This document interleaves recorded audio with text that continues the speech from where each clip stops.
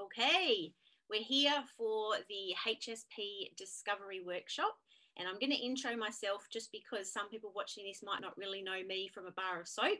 So I'm just going to let everybody know I'm Jen Turnham, and I use my Bachelor of Psychology degree to help HSP extrovert women thrive and shine their light bright in the world. And it's my mission to also educate the world about how amazing HSP extroverts in particular are, because I think the world, particularly with everything that's going on at the moment, is in dire need of HSPs and our traits. The challenges. Now, this is by no means an exhaustive list. It's just the main ones.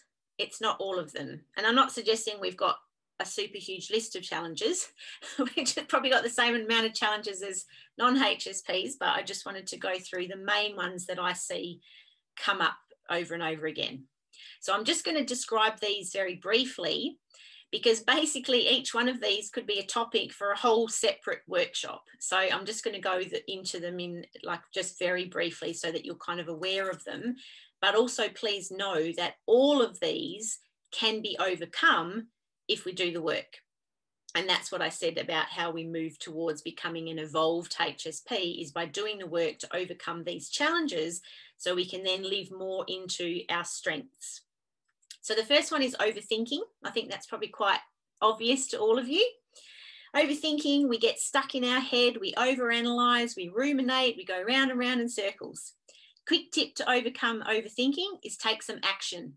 So whether it be take some action on that topic that you're overthinking about, or just take some action to clean the house or go for a walk in nature, because then that can help you get out of your head, because your body's focusing on what you're physically doing as opposed to what's in your head. And it can be helpful to have a bit of a list of things that you know that you can do that help you get out of your head, because you have to focus on what you're doing, for example. So for me, block therapy, I've talked to some of you about block therapy that I do. That's very good for me because partly I'm in pain when we're doing it. So I have to focus on my diaphragmatic breathing. So the pain and the breathing is enough to get me out of my head every time. So it has quite a meditative effect. So think of things that you could do for yourself when you recognize overthinking to kind of pull yourself out of it. The second big one is taking things personally. This is due to our depth of processing and our sensitive to subtlety. So we pick up things that other people don't.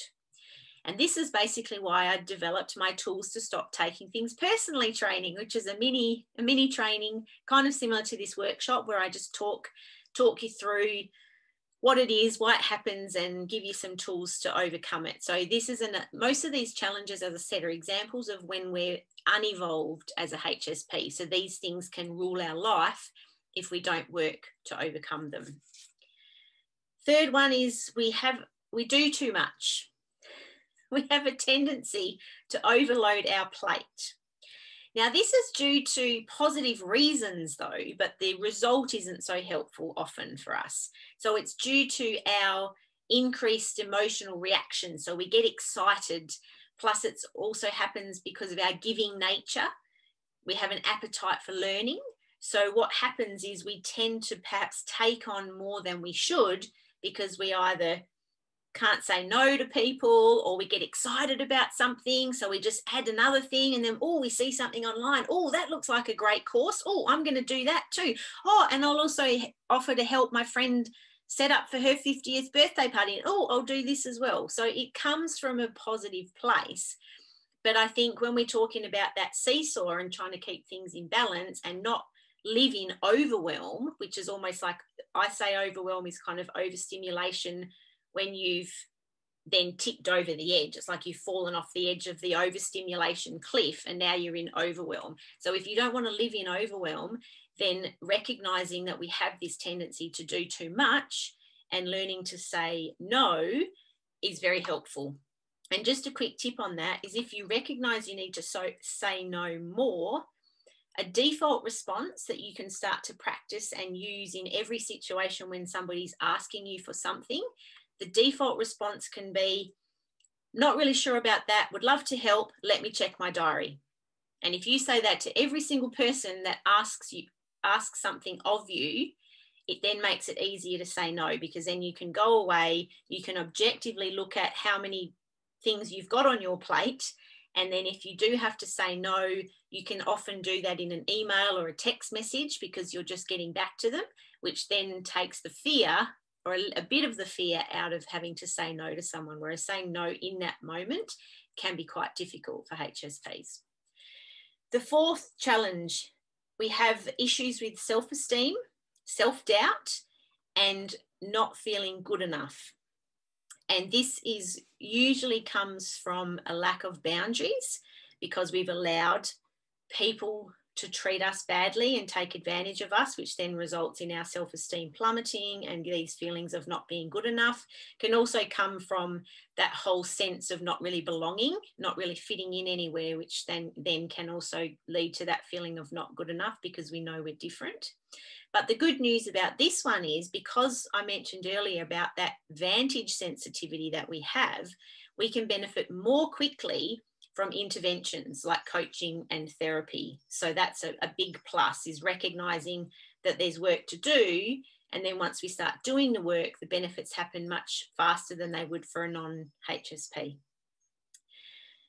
The last one is our need, the seesaw I was talking about. So we struggle to balance our need for external stimulation, or the peopling side of things, as I call it, and overstimulation. So if you can, once you recognize that that's kind of this seesaw that we constantly have to balance, that's when you can start to kind of proactively balance that, rather than wait till it's completely out of whack before you do anything about it.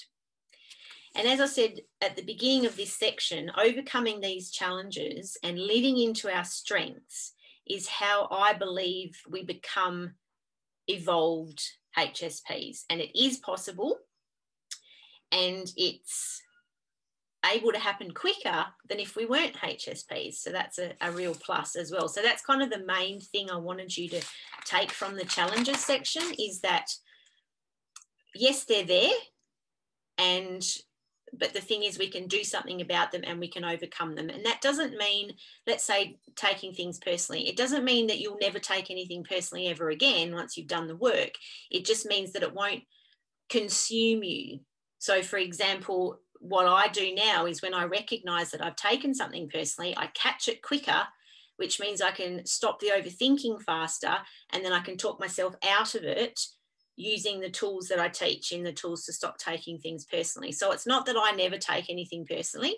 It's just that I catch it, I fix it, so that it doesn't consume me for hours and days and weeks like it might potentially have done before I did the work, if that makes sense.